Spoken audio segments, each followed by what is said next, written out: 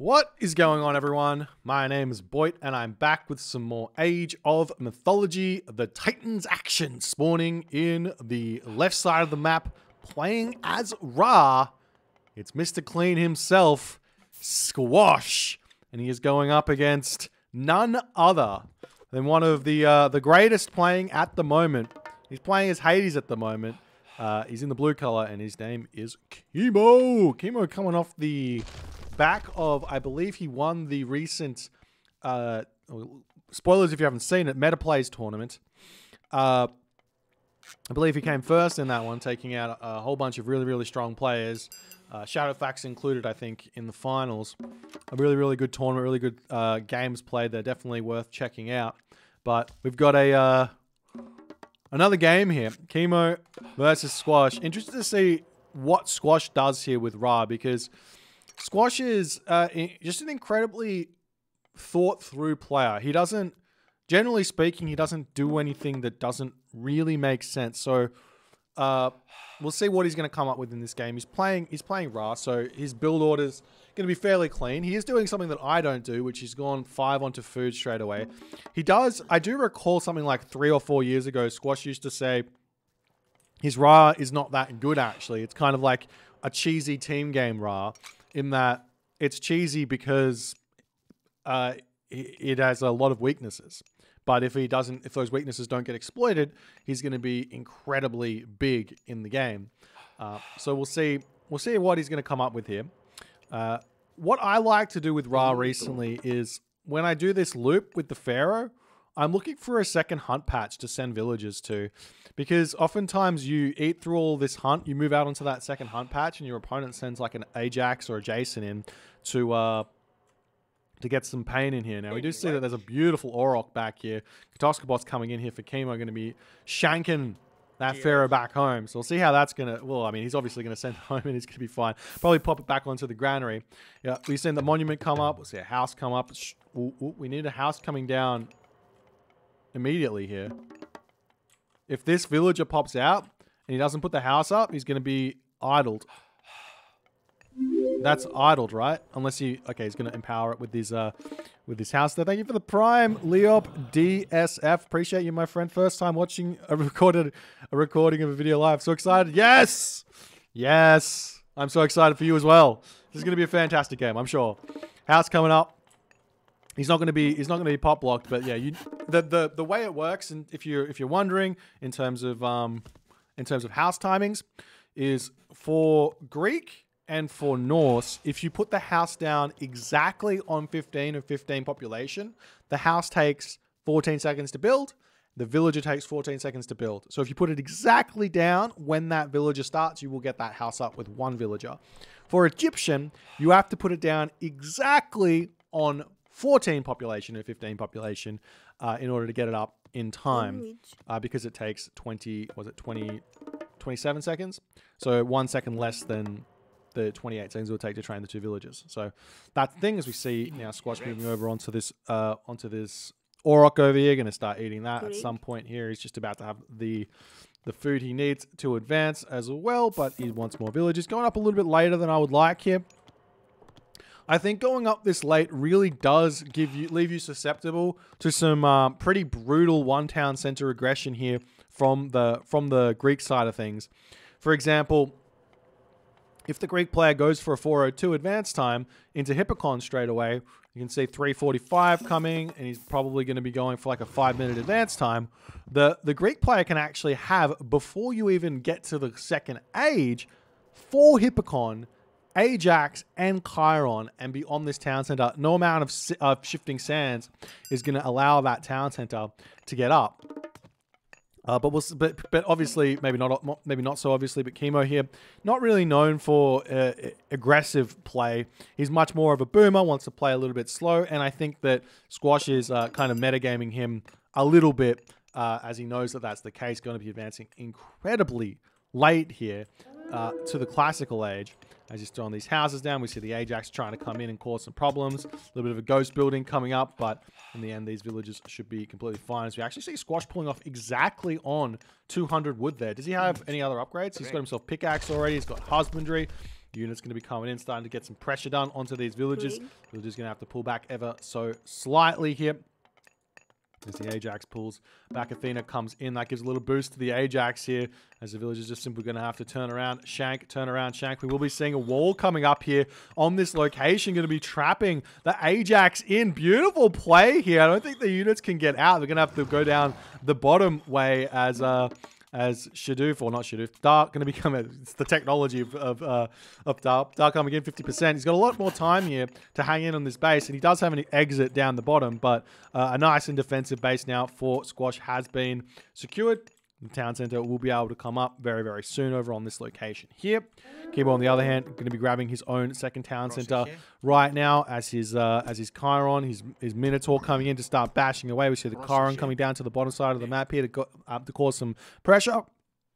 This is something that you really want to be doing as Hades here to prevent the town center from coming up. We see 6 villagers plus the Pharaoh going to be throwing this town center down immediately. Shadoof and Plow coming through for Squash as the Minotaur gets pushed back. No real problems here. We do see the Chiron is in, going to start putting some pressure onto this position over here. Generally speaking, this one would be immediately shifting sands away from this town center if it's Kimo here, but Squash here going to just try and be a little bit cute with his units, because the rest of the units are on the wrong side of the map here for Kimo, as Kimo's not actually sent his guys around to defend this. As the Pharaoh going to come back in, going to start taking a couple of shots over here. Town center is 100% getting up here. I definitely think that, I mean, if Kimo would play this a different way, he could have had a significant advantage going forward in this game, but alas, that is not the way the cookie crumbles here. As the town center is going to get up, all the villagers are going to be completely safe. Pharaoh going to come back over onto this location, taking a couple more hits, going to garrison in, start empowering this one up as Kimo grabs the Fetters of Fenrir. It is a one-shot kill relic for villagers on the what are these farms here?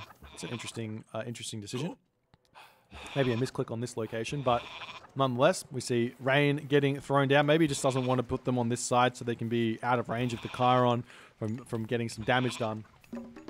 As Squash throws up what I like to call a metric shit ton of farms here. 17 farms on this location. Kimo, on the other hand, 2 town centers up. Is he going for a 3rd town center? Is he going for units? Is he going for the heroic age?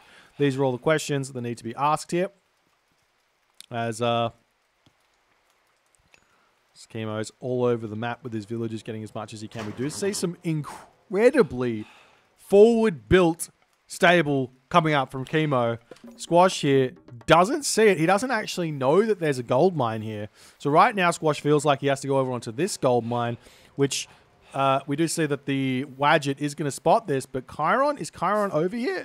Surely Chiron's over here as that villager is going to go down. Nice play here. The villager doesn't go down. The Chiron here has got 11 HP. Just turn around, attack the Chiron. Not going to go for it.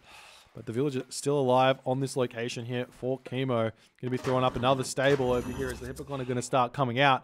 This is super, super aggressive. It won't necessarily mean a whole lot though, because effectively Kimo's Hippocon are not going to be able to deal with the early pressure that a Ra Heroic Age is going to come up with. And Squash here is going to have himself at least 100 population worth of cavalry out of just this gold mine alone. So he should be completely fine here to break through these stables. Maybe get up a siege works as well to knock these down and grab this location for himself here. As now Kimo's throwing this down. I think Squash doesn't realize this Chiron's got 6 HP. I'm going to pull him back in and sit underneath the town center. And potentially the town center here going to take out the Chiron. Nice little cheeky play there. Chiron goes down. As the Wadget does take probably more damage than otherwise. A second monument coming up as well for Squash. Going to be going into some Tsukos most likely, or even just getting some economic upgrades. Things like sun-dried mud brick going to be really good. The reduction in cost of buildings. We will be seeing these villagers going to be throwing up a Migdol stronghold right in the face of these stables. Squash does not care what Kimo could potentially have here. As Kimo is going to be pulling away of this location here, he realizes, yeah, that gold mine not going to be so good there. As the Migdol stronghold going to come up, and these 2 stables effectively going to be useless here. It's not like he's Poseidon and he gets some militia out of them. He's just going to be sending his Hippocon elsewhere. As Kimo here, he's got his town centers up. He's producing as best as he can. We do see that the Chiron going to come in here and going to start taking down the Patsukos. Squash's rock. Technically here, if Kimo microed this, if all you have to do is get the Chiron underneath the rock, and the rock will not be able to get away. But Kimo isn't microing this at all, as the rock going to be retreating back home here. And we will be seeing the Patsukos here getting dropped. Maybe the Chiron going to get taken out here. Kimo is going to be retreating back here. We will be seeing villagers shanking down these stables. It's doing a little bit. It's actually doing quite a bit of economic damage to Squash here by doing this. If you say this takes about 15 seconds to take this out, and you have 16 villagers here, you're probably that amount of resource lost there is actually quite a lot, as we do see the Locust getting thrown down, restoration to counter the Locust here for Kimo, not wanting to lose a single villager on that location. Probably a little bit of overkill, but I like the idea. Back to the amount of resources lost here. It's 100 resources lost for Kimo, but 15 villagers at 15 seconds. And it's 15 resources per villager there, in all honesty.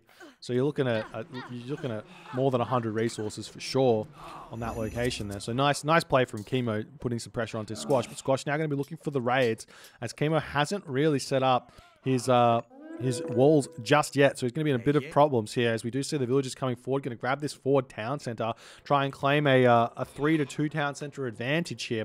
But that will force Squash into like kind of a position you almost don't want to be in as the Hades, which is a timing attack off 2 town centers with a Mythic Age coming in and good economy behind it to boot. So we'll see what's going to happen there. As Squash moving around, sees the villagers on this location. He can attack those with the Chariot Archers, do whatever he wants. Trying to micro many different locations on this map here. Seeing how he can go, as we do see the Patsukos coming back in onto this location. Going to snipe some Toxotes here, checking out the town center on the back. One play here that Squash could do is go for a Shifting Sands onto this town center to grab this location and start spamming Migdols and going straight onto the main base of Kimo, where he's starting to put farms. And then you can start pushing that off of that, really hurting Kimo's economy quite a lot, as this town center just about up. We do see the villagers getting pushed off of this wood line over here, getting pulled back into the main base over there, as Kimo's going to move down to the bottom side of the map here. The Chiron does spot that Patsukos here, trying to snipe that one down yet again. The Chariot Archer's doing a lot of damage over there, but not quite going to be able to kill off all too much, as the market getting thrown up now for Squash. Quite a lot of wood in the bank. Not sure exactly what he's going to be doing with that one there, as he's got 27 villages of food as well, and that food is about to start skyrocketing. If we take a look at the upgrades, he's got himself Irrigation, he's got himself Shaft Mine, he's got himself Hand Axe and Husbandry. Those are the 4 most important technologies to have for an Egyptian player. So he knows exactly what he needs. Kimo's got his 3 town centers up. He's being raided. He's getting farms up everywhere. He's 98 of 148 population. Squash, 128 of 130 population. And he's going up through Osiris and getting fortified town centers at the same time. The reaction to that 3rd town center was so perfect. Incredibly correct way to play this when you get into this position is to get that fortified town center. It puts you up to 140 population, where your opponent on the 3 town centers generally doesn't have fortified town centers at this point in the game, and you are effectively equal in population. You get a timing with your tech, either with like a big god power or just like your technology here. We're going to have a Son of Osiris helping out quite a bit, and that location is going to be a very, very difficult spot to defend for Kimo. So we'll have to see how Kimo's going to go with that one there. He does have some Toxotes out, so maybe he can use those to help him take out the Son of Osiris. A little bit of good micro might go his way. As the villagers garrisoning into the town center over here. Popping over onto the wood line on this location. A couple more buildings getting thrown up over here as the units swing around this location. We see the Toxotes getting taken out. Villagers in the main base of Kimo getting cleaned up, as well as Kimo trying to min defend on this location as he realizes the big attack is coming through. We see a whole bunch more military buildings getting dropped around this location here. This is obviously the place to attack, but the problem here for Squash, it does exist here. There is a problem. He's only got 3,000 gold left in this gold mine. If we take a look at the map, he doesn't know that there's a gold mine over here, but there is a gold mine. Okay, now he sees it, so he should be completely fine here moving forward. But that's definitely going to be a raidable location over there in the future as the Mythic Age does come through. Son of Osiris does drop here. I'm interested to see if he gets upgrades straight away or not, because I would get flood control straight away here maybe. And maybe gets a whole bunch of mummies out would be a really, really good way to play this, as we see immediate catapults coming in onto this location. Squashy's even like cut production a little bit, or lost a whole bunch of units, maybe on purpose, getting value out of them, but lost them in order to rebuild his army with maybe some stronger units. He's not making mummies here, which does make me a little bit like, why not? But he's going to be able to get himself catapult and start sieging this location down. And Kimo, on the other hand, here, he is stuck. Well, he's not stuck. He's going up Aphrodite, but he's kind of stuck in the Classical Age in the fact that if he was training units here, he wouldn't be able to get to the Heroic Age. So he's deciding to probably sack this location in a way and maybe grab his town center back over here and be kind of fine here. As you do see that Minotaur does manage to get a good little headbutt onto that location, and the Chariot Archer going to fall as well. So nice play there as the unit's sitting idly by over here potentially, and maybe, just maybe, a curse push onto this could be a good way to play. But I think in the end here, playing as Hades in this position, what you might want to do is just simply retreat. Say, take the location. We're going to grab our town center over here. No worries. Go to Mythic Age yourself, and then maybe hit this with like Colossus or Artemis or something like this, and try and equalize there. But the thing is, Squash's economy is going to be absolutely gigantic here in this game. He's also getting himself carpenters here as well, so he really wants some wood income to spam out the catapults and the chariot archers and get all the upgrades that he needs in this game, as the town center is going to be getting taken down here incredibly quickly. The villagers are going to swoop in, grab that for himself. Not only that, look at this location here. A Migdol getting planted on this spot here is going to be absolutely huge for Squash to start sieging this town center. We do see the units already over here for Kimo, as the villagers are going to come in, grab this town center, and we'll see how Kimo is going to be able to react to this as the town center coming up over here. Walls coming down on the bottom side of the map here for Kimo. A little bit late on these walls, if we're completely honest. If he walled this off early, he would have been able to delay these villagers on this gold mine and maybe be able to raid this while the villagers and the army are taking this town center down, getting a little bit of value out of his army while he's getting attacked. But right now, Kimo is literally just sitting back and doing a whole bunch of nothing here in this game, allowing the heavy cavalry to come through onto this position. Going to start taking down the villagers over here on this gold mine. Beautiful raids here in this game from Squash. This is exactly what you need to do. Forcing out a curse there as the villagers all get kept alive here, but that's a 4 cavalry curse. Not exactly bad value, but not exactly good value either here, as the unit's going to be coming through onto this location. We still have that shifting sands available here for Squash as well, so we can actually go for like a Titan here if he really wants to, as those Toxotes, they need to start focusing down the Son of Osiris, getting a super value here on this fight, as Kimo's not really paying attention over here. I'm not sure exactly what he's focusing on here, but he needs to get his heroes back out. We do see the Son of Osiris getting pulled here. Doesn't even take any damage there, just decides to pull back in the perfect moment as Kimo pulls back into his base here. Let's see what else is going on. Walls coming up everywhere. We do see a market attempting to come up here. 1456 HP or 1500, as Kimo can't actually afford to advance just yet. But look at this. Squash is just so absurdly far ahead. He's got 4 catapults out now. He probably doesn't need any more, and he actually cuts them. He's really nice play. He can get himself siege engineers here, as well as the units pushing forward. He probably needs a little bit of something to defend this, because these catapults go down very, very quickly to the heavy prodromus. With Squash now motoring into this main base. He's got full villages. He's got the market set up in the corner. He's starting the trader out. He is in such a ridiculously strong position in this game, as the archery range over here going to be getting cleaned up. We do see the Son of Osiris getting pulled back ever so slightly here.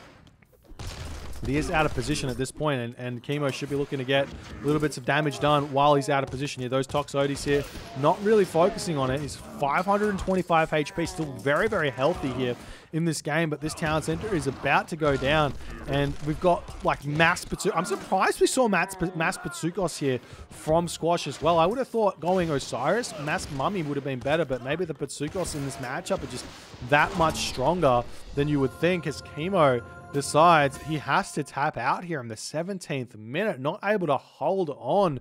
That 3 town center boom here from Kimo just not quite making a whole lot of sense in the end of the day. He didn't fortify this location. He didn't try and defend it. He didn't have any answer to the Son of Osiris.